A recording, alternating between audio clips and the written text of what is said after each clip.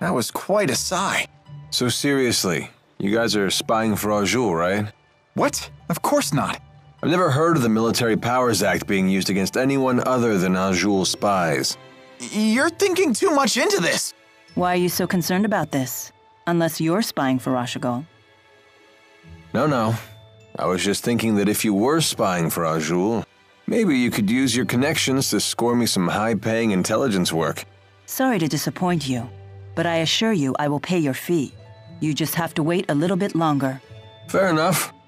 But even with your special friend discount, the interest is piling up.